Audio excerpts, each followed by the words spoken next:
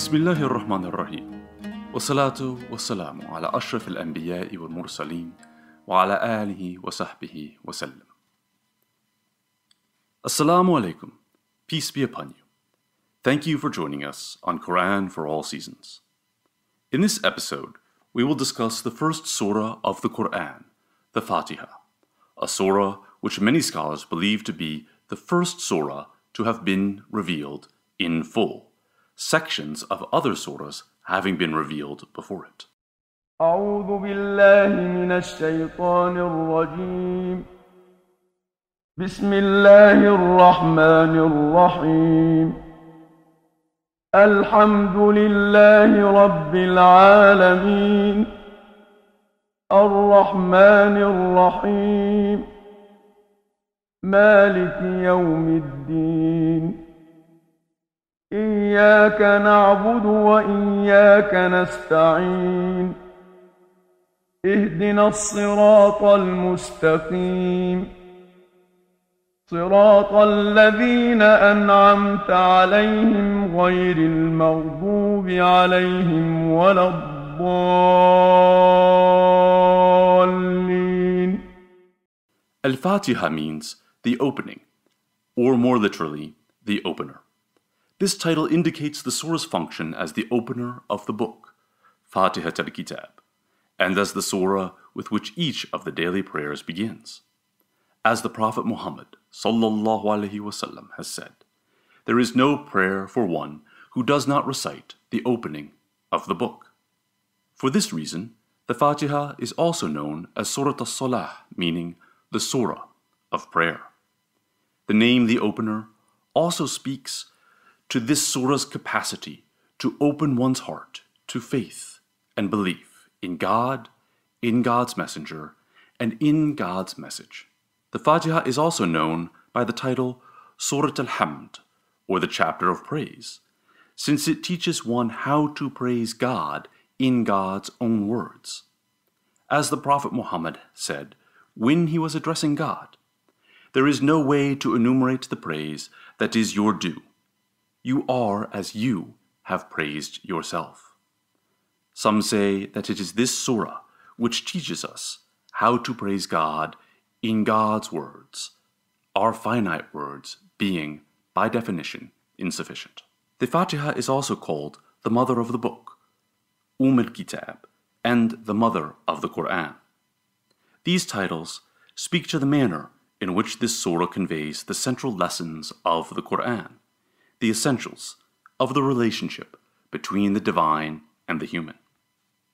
From one perspective, the Fātiḥā is regarded as the pinnacle of all scripture, as the Prophet Muhammad is reported to have said, not in the Torah, the Gospels, the Psalms, or the Quran has the like of it been revealed. In another account, an angel told the Prophet, "Be joyous for two glorious lights which you have been given, that no prophet before you has been given, the opening of the book, and the two verses at the end of Surat al-Baqarah. You do not recite a single letter of them, but that you are given what you ask."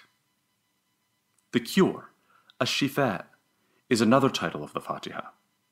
This title refers to the healing powers these verses have for both body and soul.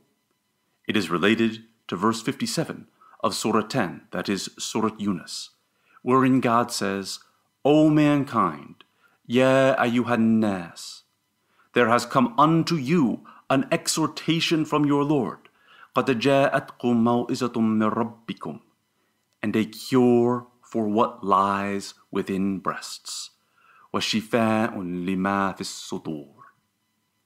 This theme is reiterated in verse 82 of Surah 17, Surah al-Isra. We send down for recitation, or we send down from the Quran, وَنُنَزِّلُ مِنَ الْقُرْآنِ مَا هِيَ شِفَاءٌ وَرَحْمَةٌ لِلْمُؤْمِنِينَ, that which is a cure and a mercy for the believers.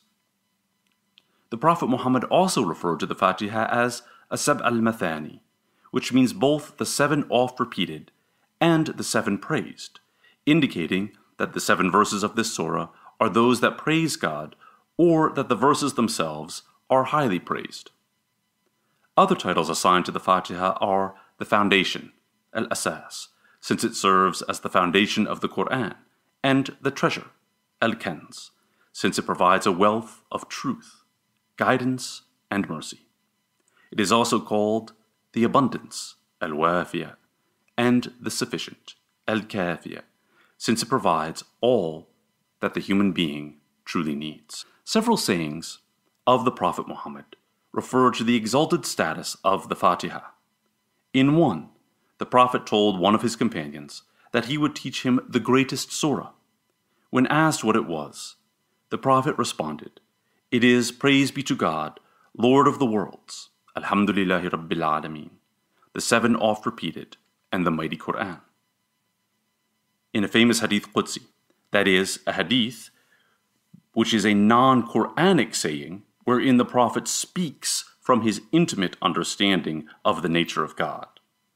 In this saying, the Prophet says that God says, "I have divided the prayer between myself and my servant shall have that for which he prays."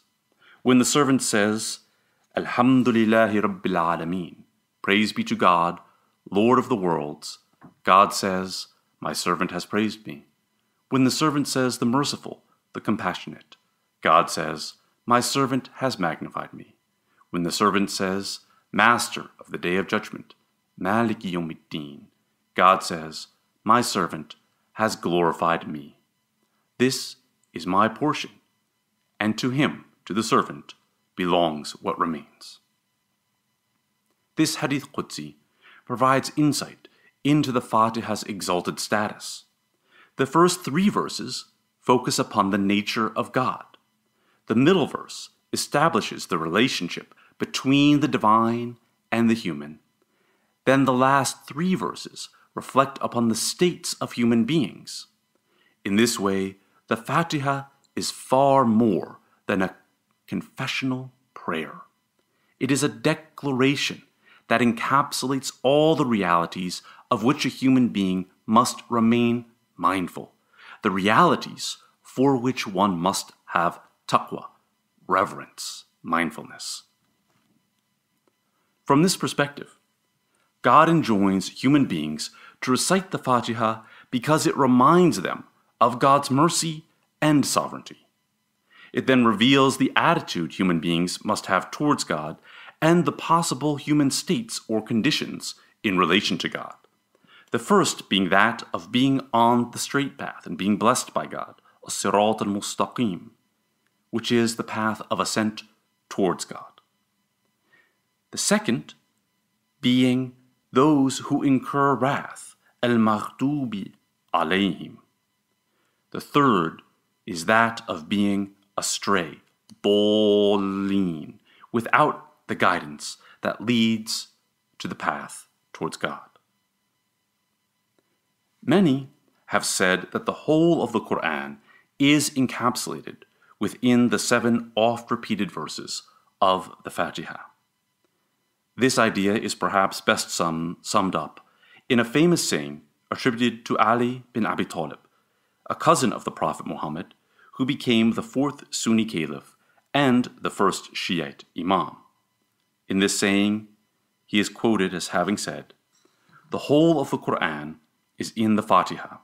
The whole of the Fātiḥā is in the Basmala," that is the first verse, "in the name of God, the merciful, the compassionate, Bismillahir Rahmanir Rahim."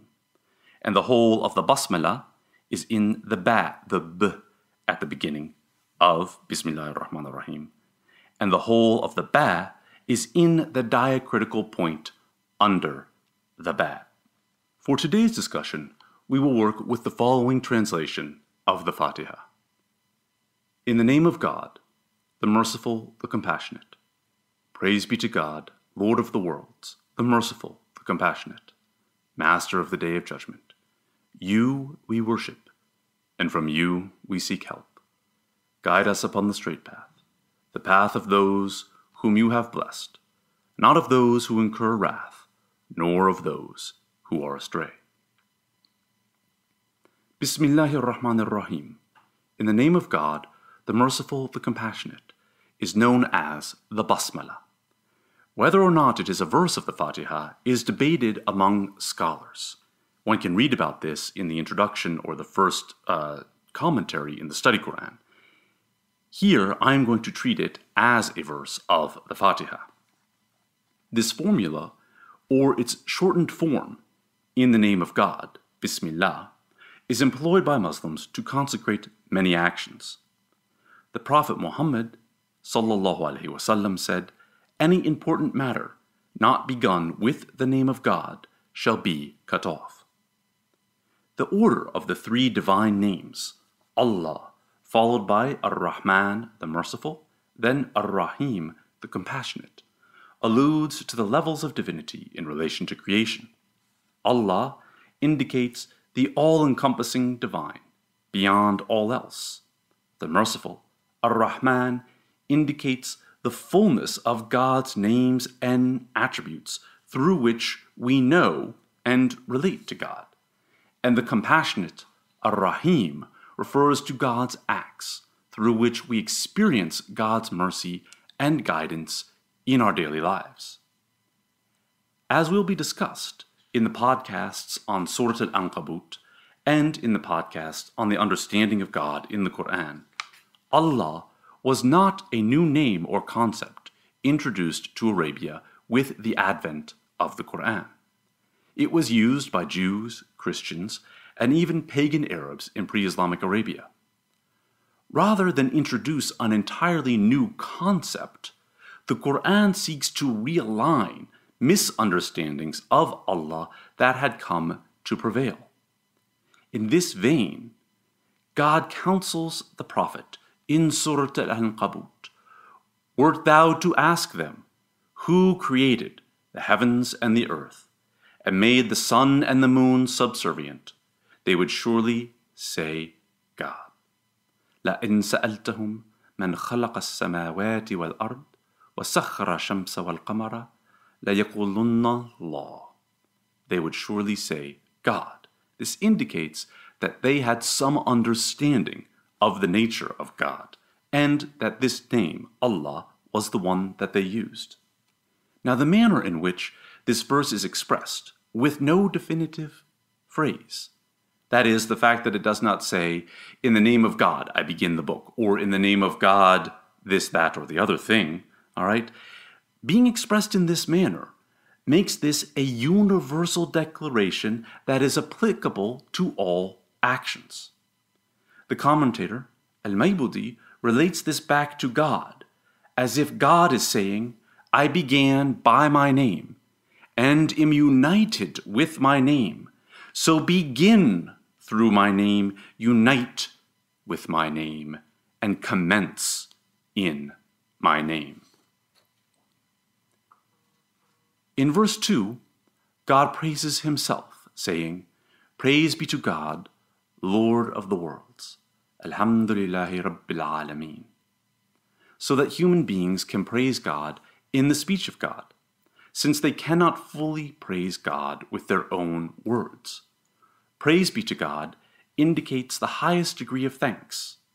The one who is thanked, al-mashkur, is often thanked for specific actions or specific blessings, whereas the one who is praised, al-mahmud, is praised for his very nature, regardless of the actions that spur from that.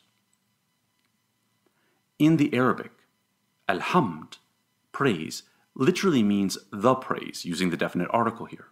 According to At-Tabari and other commentators, the use of the definite article in this verse indicates that all praise and all gratitude belong to God.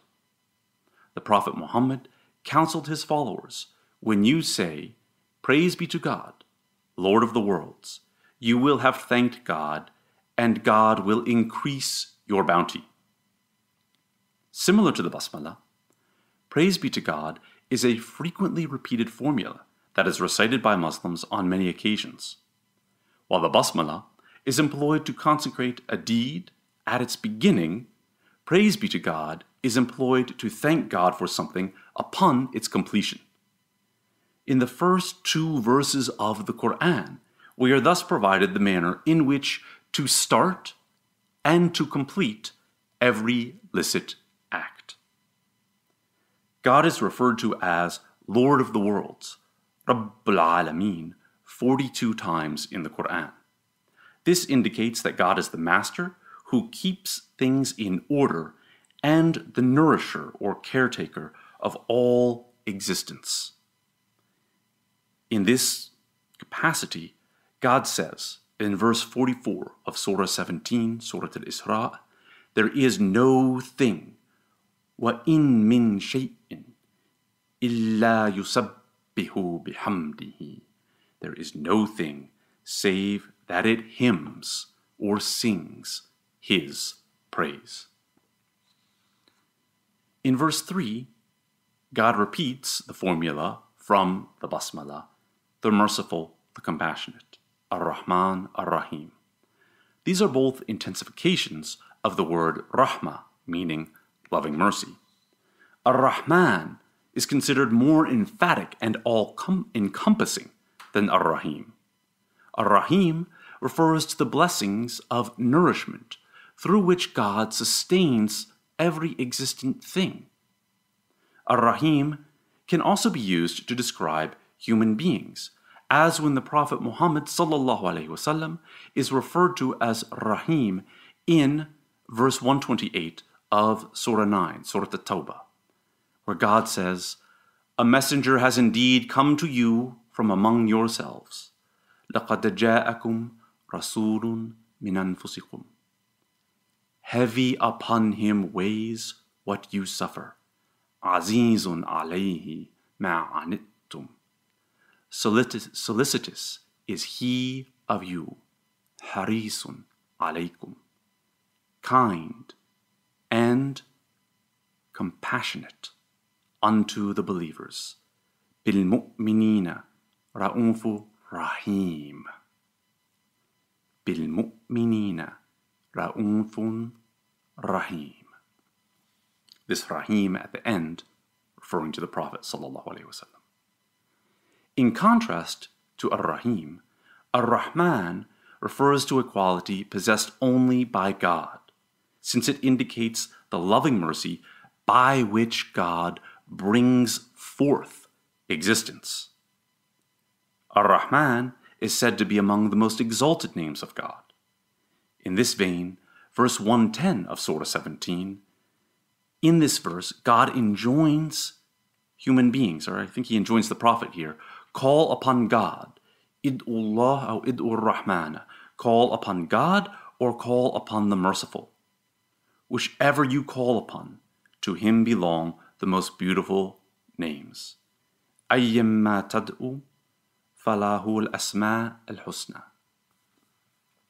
This emphasis on God's mercy being placed between the reference to God's mastery over all space in verse 2 and God's mastery over all time in verse 4 indicates that God's mercy encompasses all space and time, as when God says in verse 156 of Surah 7, Rahmati wasi'at kulla shay. My mercy encompasses everything. In verse 4, God says, Master of the Day of Judgment, Maliki Yawmiddin. This indicates that God alone rules over the day of reckoning, Yawm al-Hisab, and that all those who seek to contend with God's absolute rule will be brought low before God. The Day of Judgment, Yawm ad-Din, is the day on which everyone is brought to account for what they have done in this life. That God is master of this day alludes to the inevitability of the meeting with God, since all human beings are returning to Him. In describing this day, the Prophet Muhammad said, on the Day of Judgment, God will grasp the earth, fold up the sky with His right hand, and proclaim, I am the King. Where are the kings of the earth? Where are the tyrants? Following upon the Prophet's advice, the second Caliph, Umar ibn al-Khattab, is reported to have said, Hasib qablan tuhasib. Bring yourself to account, or reckon yourself, before you are reckoned, before you are brought to account. and weigh your deeds before your deeds are weighed. Such counsel reminds us of the fact that we stand before the Master of the Day of Judgment at every moment of every day. Verse 5 is now, as we said in the introduction, the point where the surah turns to the relationship between God and the human being. Here, human beings say, إِيَّاكَ نَعْبُدُ وَإِيَّاكَ نَسْتَعِينُ. You we worship, and from you we seek help. This shift from speaking about God in the first 4 verses to addressing God directly indicates the move to an intimate relationship between the divine and the human. Na'budu, we worship, also means we serve, we obey, and we adore. It indicates standing before God as a humble, adoring servant, or even as an obedient slave, an abd, the word which comes from the same root as abada ya'budu, ayn ba da. In Surat Maryam, God ascribes this state to all created human beings. I'm sorry, not human beings, but to all created beings. There is none in the heavens and the earth, but that it comes to the merciful as a servant. إِن كُلُّ مَنْ فِي السَّمَاوَاتِ وَالْأَرْضِ إِلَّا آتِ الرَّحْمَنِ عَبْدًا. There is none in the heavens and the earth, but that it comes to the merciful as a servant, abd. إِن كُلُّ مَنْ فِي السَّمَاوَاتِ وَالْأَرْضِ إِلَّا آتِ الرَّحْمَنِ عَبْدًا. Speaking to God in the first person plural, that's saying we, you, we worship, rather than the singular, also indicates humility before the divine, because one does not lay claim to a personal ego, a personal I that stands in opposition to the divine. This verse declaring servitude in humility precedes the request for divine help, because one does not seek aid from a king without first acknowledging the king's absolute power and sovereignty. Verse 6, اهدنا الصراط المستقيم. The request for guidance implies seeking to be led to God Himself, and thus a desire for intimacy with God and nearness to God. The straight path, الصراط المستقيم, is a clear road with no crookedness. It indicates a way of life that combines the outer guidance of the law or sharia with inner purification of the heart, tazkiyat al-qalb. God tells us that the Prophet Muhammad guides his community upon this path when he addresses the Prophet in verses 52 and 53 of Sūra 42, saying, Truly you guide unto a straight path. إِنَّكَ لَتَهْدِي إِلَى صِرَاطٍ مُسْتَقِيمٍ.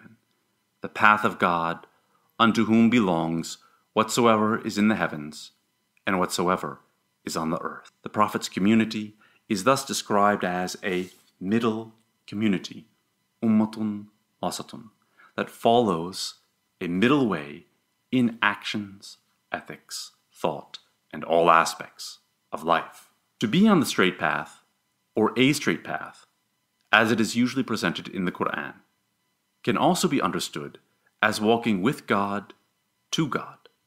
To God, because God guides the believers unto Himself upon a straight path. يَهْدِيهِمْ إِلَيْهِ صِرَاطًا مُسْتَقِيمًا. And with God, because God Himself is upon a straight path. As when the Prophet Hud says, Truly my Lord is upon a straight path. Inna Rabbi ala siratin mustaqim. From this perspective, this verse provides a prayer to be with God, walking beside God, replacing one's ego with the divine presence through istiqamah. The final verse of the opening surah, the path of those whom you have blessed, not of those who incur wrath, nor of those who are astray. summarizes the possibilities of the human condition. The straight path of those whom God has blessed is the vertical path of ascent towards God. Those who incur wrath are those who reject God's teachings and are thus upon a path of descent away from God, while those who are astray are without direct guidance. They may meander away from the path that leads towards God. In many ways, the grammatical structure of this final verse of the Fātiḥā reveals the nature of the relationship between the divine and the human.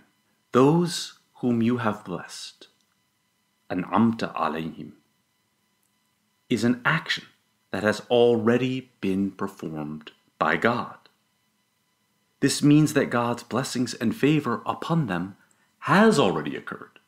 This use of the past tense in Arabic can also indicate a divine promise of something that will certainly happen. Those who incur wrath, al-maghdubi alayhim, is in the passive voice with no active agent. This indicates that although some human beings act in a manner that warrants punishment or retribution, God's wrath has not come upon them. Thus the door of repentance for what wrong they have done remains open. And this is related to what God says in verse 44 of Surah 10, Surah Yunus. Truly God does not wrong human beings at all. Inna Allah la yadhlimu an-nasa shay'an walakinna an-nasa anfusahum yadhlimun. Rather, human beings wrong themselves. Being astray, min ad-dallin, results from something intentional or something that is done by mistake. Thus, those who are astray may not have committed actions that merit punishment or divine retribution.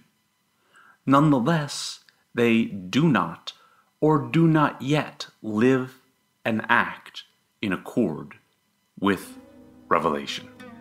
أقول هذا واستغفر الله والصلاة والسلام على أشرف الأنبياء والمرسلين وعلى آله وصحبه أجمعين. Thank you very much for listening to this episode of Quran for All Seasons.